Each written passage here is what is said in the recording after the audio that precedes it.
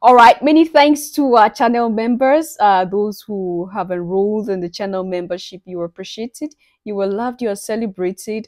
For those of you who support the channel through super thanks, we got super thanks from Mega Root Boy and from Nubia Rising. Thank you so much for the super thanks, for your words of encouragement, for your comments, for always liking our videos, for sharing our videos, for coming to watch even. We appreciate you. I appreciate you for all of that. All right. To all of you, your majesties, thank you so much. Today, I want us to dwell more on what is happening in the continent right now, because a lot is going on. I have other videos, lots of videos already filmed and prepared for you, but I think it's just so normal that we know what is going on in the continent as it is. All right, the previous video we talked about what is happening, the coup that is happening in the continent, and today we're going to extend deeper into the reasons why there is a coup, and of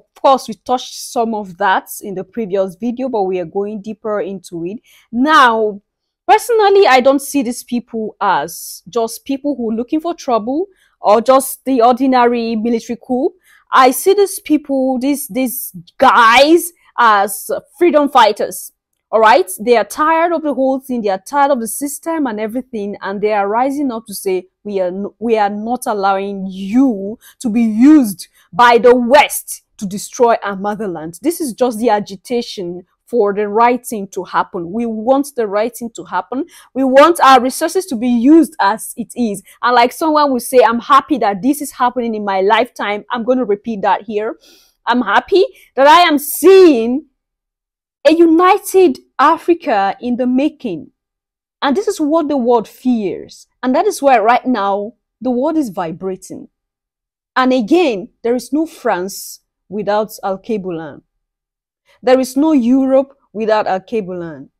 You understand what I mean, your majesties? Because if you see the havoc that is being done to us for other parts of the world to be developed, you ask yourself, where is the love? Where is the human rights we keep talking about? All right. Now, the youngest of them, these are the leaders that the continent needs. Young, vibrant, and ready to serve. Leaders that, I hope you understand what I mean. Because when you look at them, you look at the age gap they have with the normal African leaders that we would have. Just imagine right now the president of Nigeria. That man is old and he should be resting. He should be resting peacefully with his grandchildren and great-grandchildren. But he is struggling for a position. And even making a statement that this is my turn. That's even past a great message even to people. So leadership now is not by what people want, is by turn by turn. You've done yours, it's time for me to do mine. All right. He said something. The youngest of them all is the president of Burkina Faso by the name Ibrahim Traore. He's 34 years. And a lot of his people believe that he is Thomas Sankara reincarnate. President Vladimir Putin, camarade président, chef d'État. Your Excellency, Mr. President, Comrade Vladimir Putin. Bonjour. Your Excellency, Chairman of the African Union, heads of the delegations, thank you. Hello. It gives me great honor to address you here this morning and to convey to you the fraternal greeting of my people. At the outset, I would like to thank the Almighty who allowed us to gather here today and to talk about the prosperity and the future of our peoples. Africanité oblige, les droits d'aînesse, je me dois de m'excuser. Camarades, j'ai quelques questions donc de ma génération. Mille et une questions qu'on se pose. Mais nous n'avons pas de réponse. Et surtout qu'ici, nous pouvons laver dans notre linge sale parce qu'on se sent en famille. On se sent en famille en ce sens que la Russie est une famille aussi pour l'Afrique. C'est une famille parce que nous avons la même histoire. Russia is also a family to Africa because we share history. Russia has sacrificed a lot to liberate Europe and the world from fascism during World War II. We have shared history. We can say that we are forgotten peoples of the world, be it movies, books.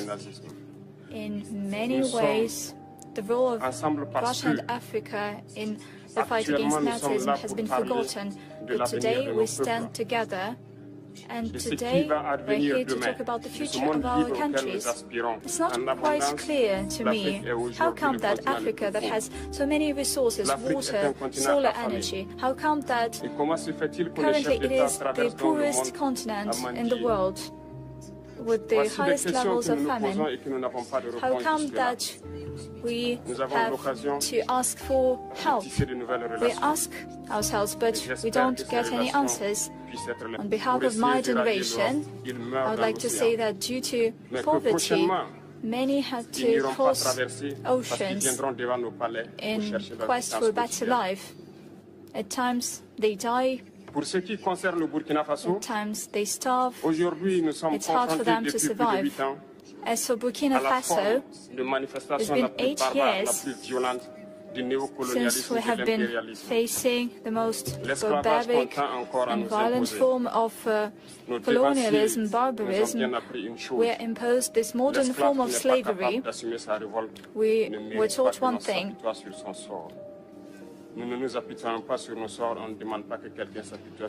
a slave that cannot rebel does not deserve pity. Leaders of African states should not be puppets when imperialists treat them like that.